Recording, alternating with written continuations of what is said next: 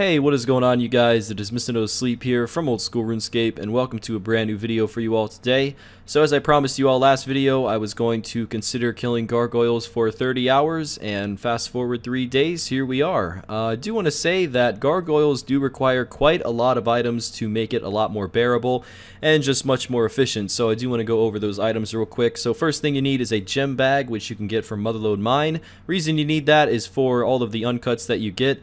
And my oh my, look at that shield left half. Did not expect to see that on the ground so early on. It must be like a rare drop table drop or something. But yeah, I also recommend to bring Guthans, super combat potions, prayer potions, a smash weapon. You can bring in a bludgeon like I did. You can bring a Zamrock Hosta. You can bring a hammer. Pretty much bring anything. Even a whip works pretty well there. But yeah, Guthans is a definite must. Makes the trip 10 times longer, and you don't have to bank that much, if at all. Just depends on if you want prayer potions or super combat potions. That's not even required, to be honest with you. High alchs are definitely needed, so I did bring a rune pouch, and all of my nature runes and fire runes went into there. And you can high alch pretty much all the rune items: rune full helm, rune battle axe, rune plate legs. Adamant boots and adamant plate legs are optional, but I do anyway because it does add up over time. You can also alch the unnoted rune ore because those don't come noted, unfortunately.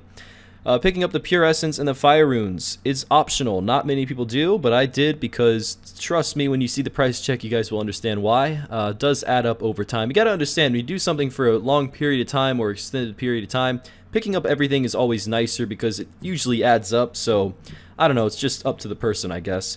But yeah, looking at the drops, I did, like I said, record all of the granite mauls. I did get the mystic rope tops on video as well. I think I got about 11 of them, but I just had too many clips. However, the mystic rope tops and the granite mauls definitely helps the overall price check, and we are about to get into that with live commentary. So I do want to say, if you guys have any other suggestions on what 30 hours you would like to see, especially Slayer related, I did really enjoy doing 30 hours of Abyssal Demons, and this was 30 hours of Gargoyles, so we went from 85 Slayer requirement to 75 Slayer requirement.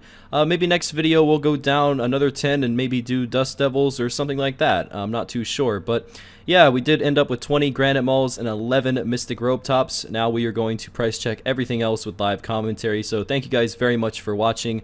Let's get right into that, and I will see you next time, guys.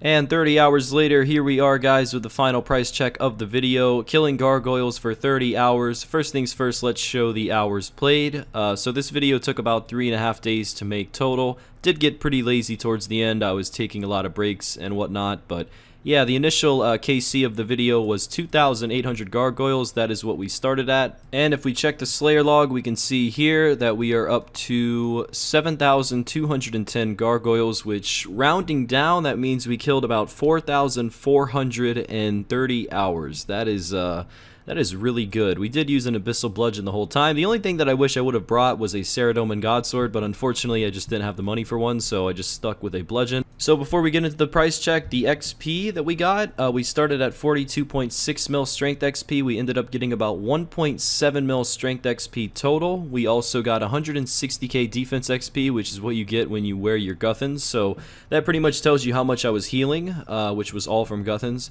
We got 630k HP XP, 30k Magic XP just from high alchs, and like I said, we did kill 4,400 gargoyles. So that is the statistics. They are found right there. And now it is time to get into the price check. Here we go, guys. What did we get in 30 hours of killing gargoyles?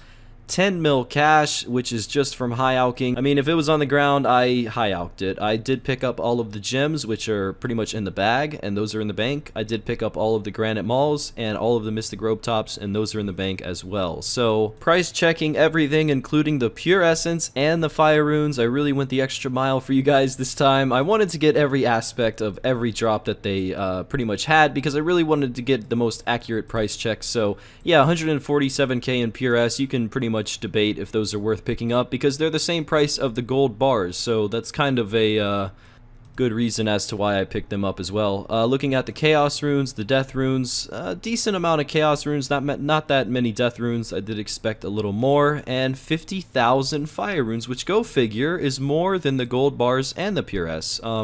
Not combined, but it's definitely nice to see that. So 5.5 mil, let's just round up just in normal drops, and then of course the 10.3 mil that we have in alchables makes it 15 point, let's just say 9 mil, so 15.9 mil.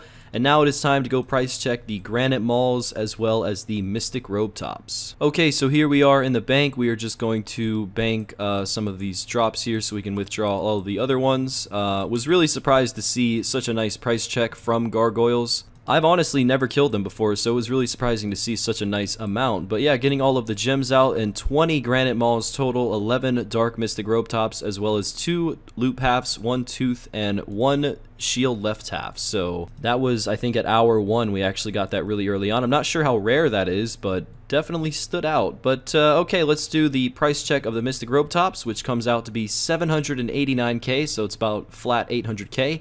20 Granite Malls comes out to be, ooh, 600k. Alright, yeah, don't you just wish those were more GP? My god. And the shield left half, and of course the gems. Let's just throw those in there. The gems do add up. A lot of people don't pick up the gems. They don't pick up the adamant plate legs. They don't pick up the adamant boots. So you can definitely make money from other people. That, or I'm just stingy. I'm not too sure. But yeah, that's another 1.7 mil.